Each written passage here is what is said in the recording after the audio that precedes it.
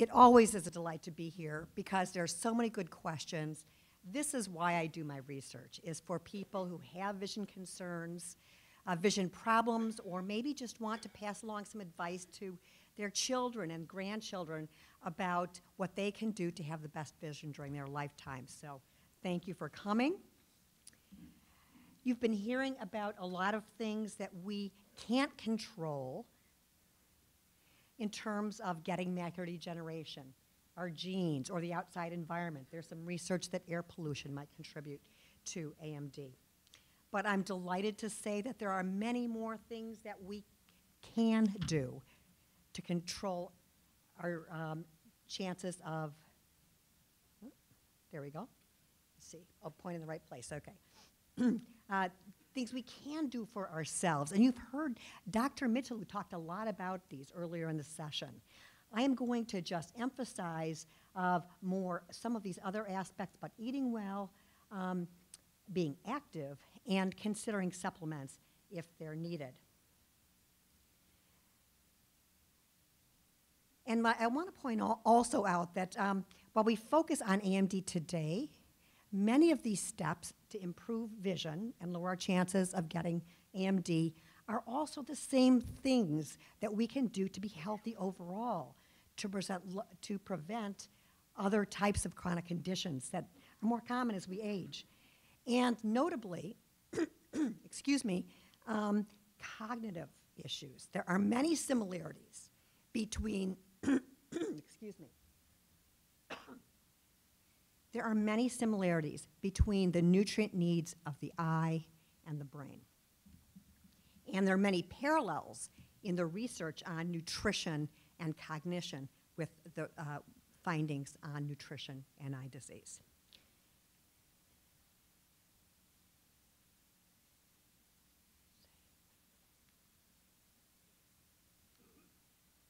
First, I want to acknowledge the many collaborators and team members that contribute to the research from our group that I'll show you today. This includes Barb Blody, the organizer of this presentation, and she's a co-investigator on some of our main studies. There are several other faculty from our department that have made big contributions. We have a research team, and many of these members will be around at the department booth in case you have further questions about nutrition that haven't been answered. And we have many collaborators across 8 different universities in this country. But also, you all are contributing to our research because you're taxpayers. And we get most of our money from the National Eye Institute. And also, some of you have contributed to our department and to the McPherson Eye Research Institute, and much of our seed money for new ideas comes to us through that. Also, some of you contribute nationally to things like the Research to Prevent Blindness. Those are really important, but especially important are those who have given of their time. Many people in the audience have participated in the ARID studies and in some of our diet and vision studies in the Women's Health Initiative, and I thank you for that. That is especially useful to us for all the time that you've given us. So let's see some of the results that we have learned together. Overall, I think there's mounting evidence that nutrition matters. It matters a lot. This doesn't come from 1 or 2 studies. It comes from clinical trials and population studies and many studies that lead up to it.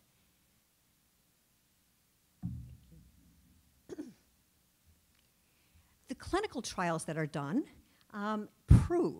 they give us proof that the specific nutritional interventions lower risk for disease. There are clinical trials of nutrients in relation to many chronic diseases. There are clinical trials of whole diets. The clinical trials of whole diets show us that nutritional interventions lower risk for hypertension, a risk factor for eye disease, and many other processes that contribute to eye disease. Then specifically for age-related eye disease, the ARID studies have shown us some specific nutrients that have an impact. And also, new studies are now coming out that show one of the ingredients in the new AREDS trial also helps vision. That's lutein and zeaxanthin. Now, we're going to end up talking about lutein and zeaxanthin, but after the question session, I want to mention that one of the bodies of evidence that is emerging is that higher levels of lutein and zeaxanthin in the diet and in our eyes might help with some of the glare and the difficulty seeing at night. And that's more of a gentle sunglass, if you will. So if you have AMD, the American Academy of Ophthalmology recommends this supplement that's tested in the AREDS 2 trial that you've been hearing about, and they've newly added lutein and zeaxanthin, together with a lot of other high-dose antioxidants. And you can talk with your doctor about whether these or alternatives are better for you. Now, these have been shown to slow the progression of eye disease, but not prevent AMD or cataract extraction. And so we need to turn to a different type of study to get information about that. And we've gotten information about that from large population studies, of which there have been 20, 30, I think, internationally over the last 20 years especially. They suggest that healthy diets lower our chances of getting AMD and work synergistically with physical activity and not smoking. Importantly, different than trials, they can often tell us the size of impact over decades, and they can evaluate more aspects of diet.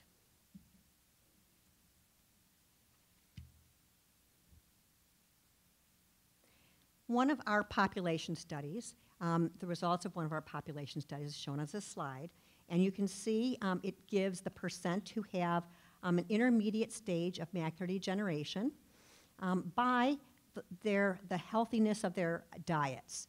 Those that have highest scores adhering to the U.S. dietary guideline, you can see are more likely to have,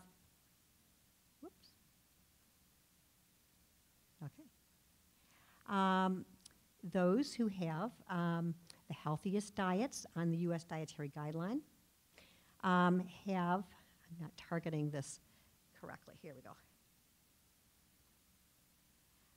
I'll speak it.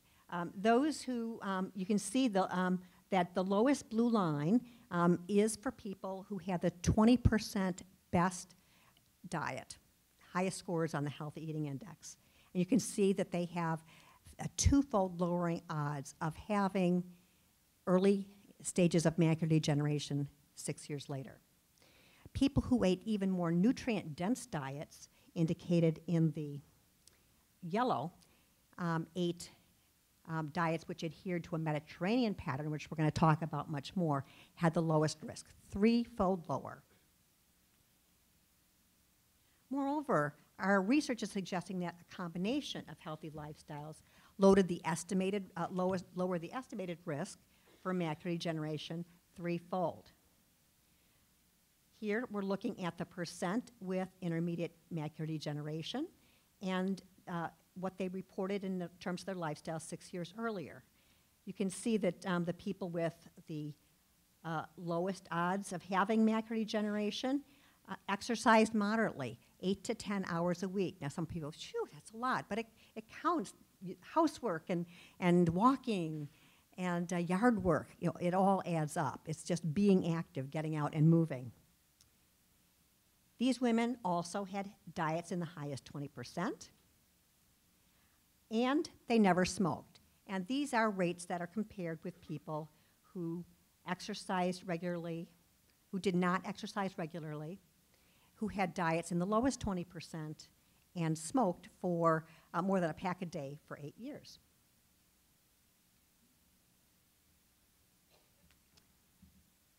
A combination of healthy lifestyles also lowered genetic risk. You can see by this bar that women who had healthy diets and lifestyles had a twofold lower odds of having intermediate macular degeneration than let me start again. These are people who had the 2 complement factor H genes. So these are people at genetic risk. And if they had healthy lifestyles, they had a 2-fold lower odds of having AMD when we saw them 6 years later. So you might be able to eat away your genetic risk, as NEI investigator Emily Chu suggests, or in this case, it looks like eat and exercise away your genetic risk, and that's good news.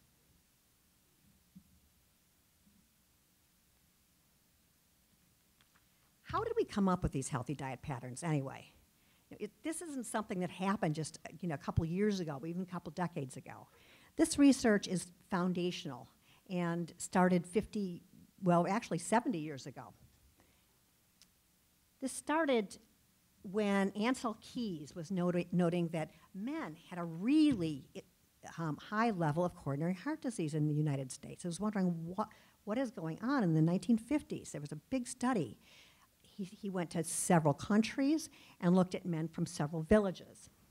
And those villages are, they're not indicated specifically here, but each of these dots represents one of those villages. He asked them about their diets and their lifestyles, mostly about their diets. And you can see that the men who had the highest intake of saturated fat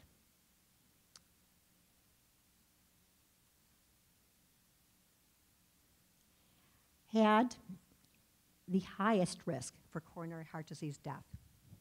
You can see US is right up there. And there was a high correlation. So people wanted to know, what do the people down here eat? And specifically, wouldn't you like to know what the people did at this lowest lowest coronary heart disease death rate ate? Well, researchers did too.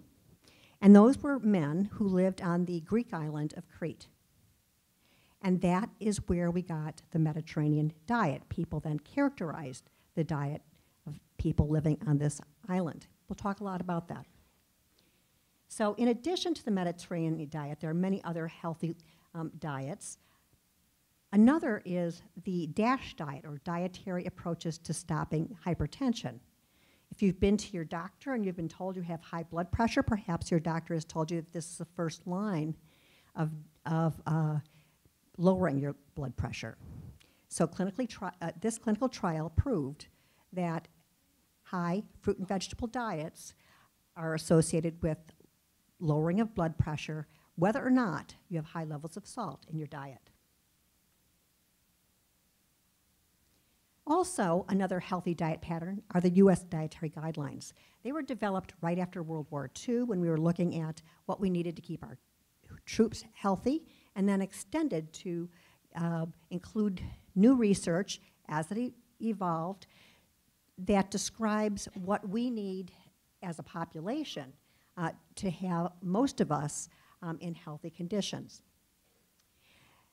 They have changed. There are a lot of, it sometimes seems like there's just new information coming out all the time. And so every 5 or 10 years, they revised US dietary guidelines. And the way they've most recently revised it are in the same directions of the Mediterranean diet and the DASH diet.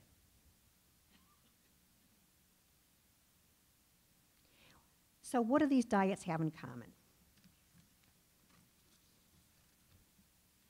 Well, you've been hearing this morning abundant fruits and vegetables, and I will say it again because I cannot emphasize it enough. And we're talking 5 to 9 fruits and vegetables a day, and it's better to eat them whole than as a juice. Why would that be? You can get many of the nutrients as a juice, but new research is showing that our microbiome likes that fiber we throw away. So consider, instead of drinking orange juice, eating an orange. Now, 5 to 9 a day seems like a pretty high bar for many people. But if you break it down per meal, if we try for 1 to 3 per meal, it seems a little more achievable. If we have 3 in each meal, 2 of them should come from vegetables, or 1 large serving of vegetable, a 1 cup serving of vegetable.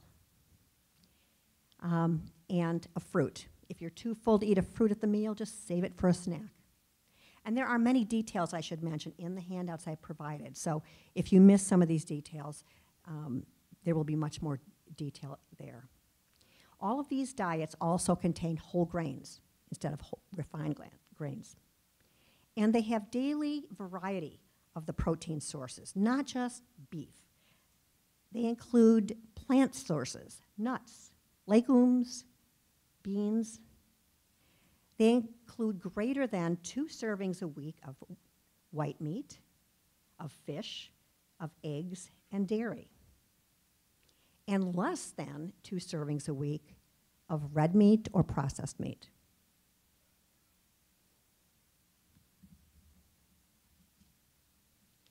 And this is just a quick idea of what a day's healthy diet that would score high on these different patterns would look like. And you can see that it's varied, it's real food, there's no snack bars in there, is plant food rich, and so it makes it very colorful. And these are foods that we can get the most sensory pleasure out of eating. And sensory pleasure is important, especially as we lose some of our senses as we get older. So these are nutrient-rich, and they make the meal enjoyable. Now, some of us know people who need help in preparing foods like this.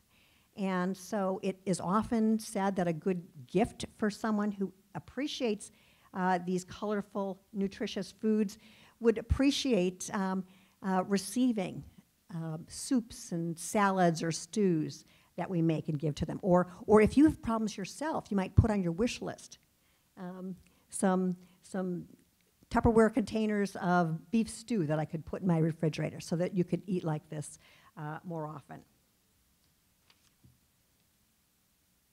There are more aspects of the Cretan diet that I was curious about. So I actually went to Greece to learn what parts of healthy lifestyle might be related to risk lowering.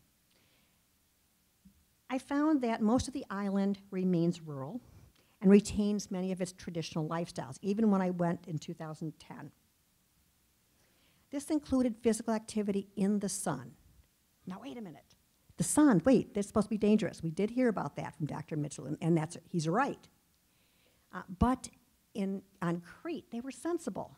They didn't go out between noon and 5. They were out in the morning, and they were out after 5. And there, where there's a lot of abundant sun, it was less toxic. So that we can do the same thing by going in more shaded areas or going in late morning. We get more, but light provides something we need, and that's vitamin D. So if we're in the light and we have some of our skin exposed, we will make vitamin D, which research is showing is important to lower risk for AMD. So if you go out, when you make the most vitamin D between 12 and 3, you want to remember your sunglasses. I want to spend a few minutes talking about some difference in Mediterranean diets with relevance for macular degeneration, why you might want to think about Mediterranean diets specifically, and why increasingly, so many studies are showing people who adhere to Mediterranean diets have lower risk for having or progressing AMD. And these include higher intake of fish and greens. These especially include fish that are high in long-chain fatty acids like DHA that you might have heard about, fish oils. And these long-chain fatty acids especially concentrate in our eye and in our brain as well. We can get these fatty acids from other foods. We can get them from walnuts, olive oil, flax oil, and from greens. But if we get these fatty acids, these shorter chain fatty acids from these other diet sources, then we need to eat an abundance of these foods. And the reason is we don't convert all of our shorter chain omega-3 fatty acids to longer chain, which are the type our eyes and brains specifically need. And I'm going to say a little more about greens in a minute, but first I want to talk about fish.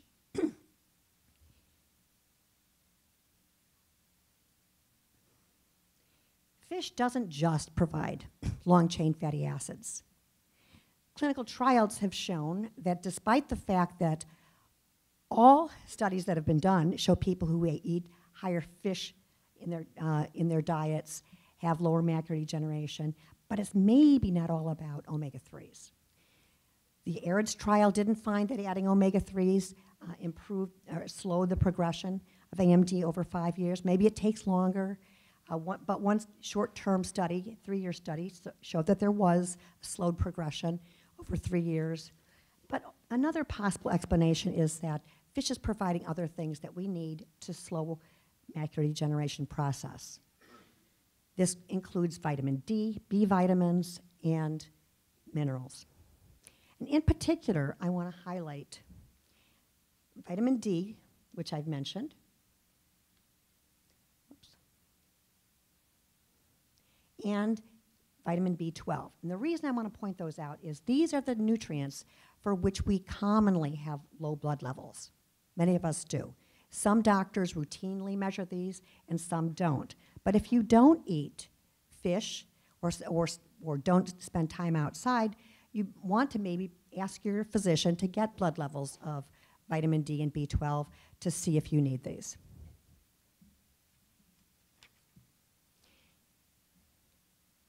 So finally, I wanted to say another thing about greens.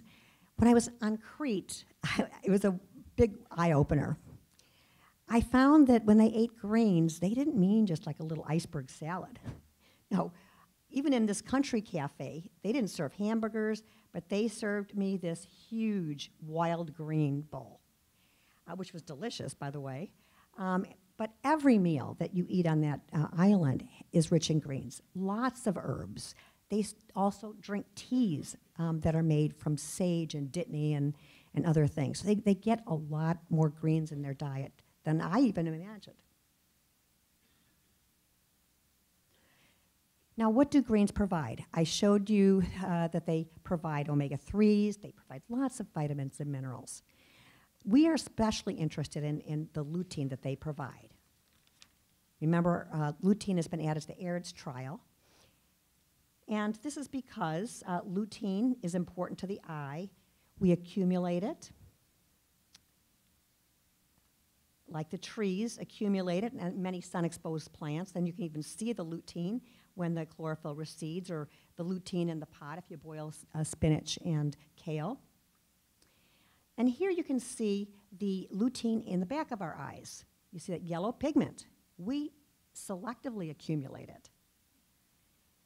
And there's another image here at the bottom that shows the same pigment under blue light that is damaging to our retina if we get too much, but in small amounts, it isn't. And part of the reason is that we have a big patch of lutein there to absorb part of the damaging blue light if we eat lutein, okay?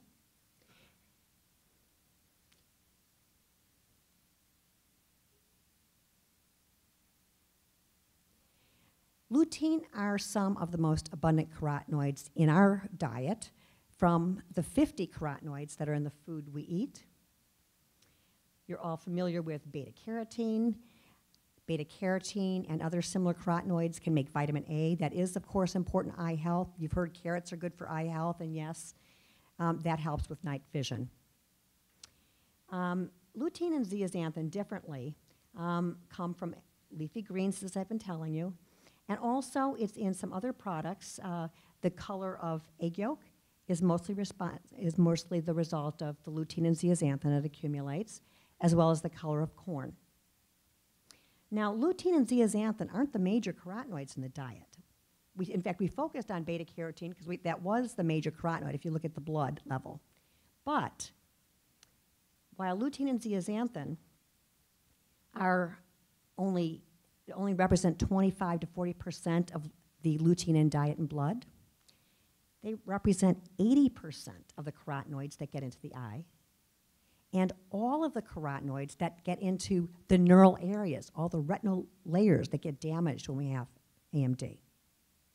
And the concentrations in the eye are highly correlated to the concentrations in the brain, especially the area that process information about vision. I'd also like to mention you see sometimes mesozeaxanthin on a pill form, and this is another compound that is like lutein and zeaxanthin, but it accumulates specifically in the very central area of the retina. We make it from lutein, so you don't necessarily need to take mesozeaxanthin separately. We measure lutein and zeaxanthin gets into our eye in our research, and it's a very simple and non-invasive measure. And you can see somebody having their macular pigment measured here at this machine. And green and blue lights, low levels of green and blue lights, are flickering. And it's a simple test to see, indicate when the flicker stops, and that's going to be proportional to the amount of lutein you have. And we make measurements at different areas. So very simple. And this has given us a lot of information. We've used this information in this carotenoids and age-related eye disease study that we are conducting still. And this is an ancillary study of the Women's Health Initiative at 3 of the 40 Women's Health Initiative sites. So women who participated in the 1990s in the Women's Health Initiative at Iowa, Wisconsin, and Oregon, and provided much information about their lifestyles, their diets, and other aspects of health, were invited 6 years later to participate in our carotenoids and age-related eye disease study, or CARIDS. And they provided information about the density of those pigments in the back of their eye, and also information about their eye health, as well as more information about diet and supplements. And then 15 years later, many of these women came back again. We were able to measure their macular pigment density again, and also many more aspects of vision structure and vision function. And we're just now enrolling the last people this month. So from the first study, we learned a lot, 20 publications worth. But let me just show you one thing that I think is especially relevant to today's conversation. We found that macular pigment was higher in women who had gene variants for proteins that help take in lutein into our body, carry it through our blood and into the retina, and stabilize it there in the retina. So this might explain why some of the small trials that give lutein and zeaxanthin do not see increases over a short time in some people. 5 to 50% who take supplements don't increase their macular pigment right away. But there are some things we can do for ourselves that can help increase it and possibly mitigate these genetic effects. People who consumed healthy fats had higher macular pigment. And to a point, only people who had beyond the 20% lowest level. So a little bit is needed, and that's needed to help lutein absorb into the intestine because it's lipid soluble. And also people who had high fiber diets. Now, even after we adjusted for the fact that many lutein-containing foods are high fiber, we still saw this association. And we're working to try to understand why this is. Is there any link between our gut microbiome? We know that it's related to inflammation, you know, so we think that there's something we have to learn here to understand this a little bit better. Or it might just be the other components in fruits and vegetables that help protect lutein from degrading. We don't know. I'm going to give you a sneak preview finally of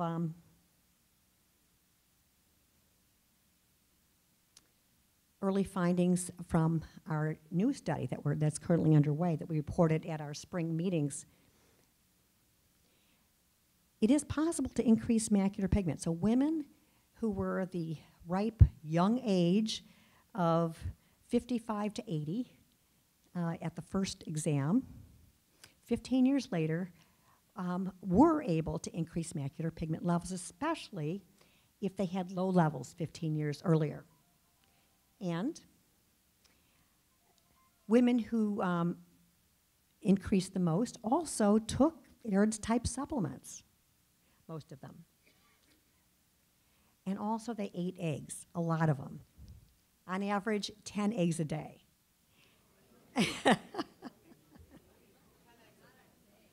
Oh, thank you.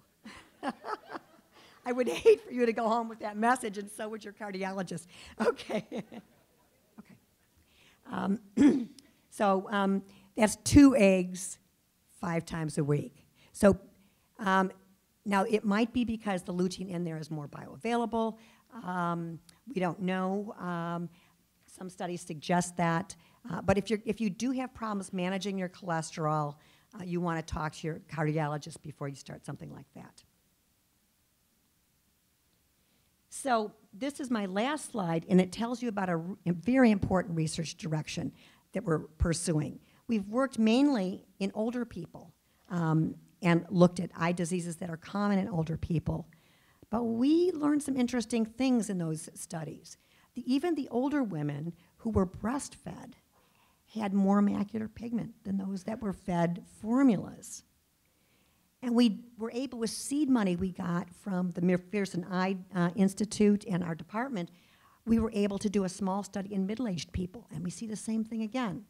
So we need to conduct a little larger studies to continue to see if this is a bleep or is this real, and how important is it, because we still don't know so many things. And this comes at the same time that new research by others is showing that we accumulate lutein in the year after we're born, when our eyes and our brains are rapidly developing. And monkeys who aren't fed lutein do not accumulate these and have damage. We need to know. So we apparently need lutein in early life. But formulas, which 3/4 of us in the 70s were fed, don't contain any lutein. Breast milk does. In fact, breast milk concentrates lutein. So this is something important to pass on to family members, even before we know for sure the results of our outcome. So if you are interested in participating in a study where macular pigment is measured, there is a study that we're using to further our knowledge in this area that you can participate in. There's a flyer out at the Department of Ophthalmology page that you can pick up, or you can also sign your name if you're interested. So I thank you for your attention, and I'll look forward to questions during the questions session.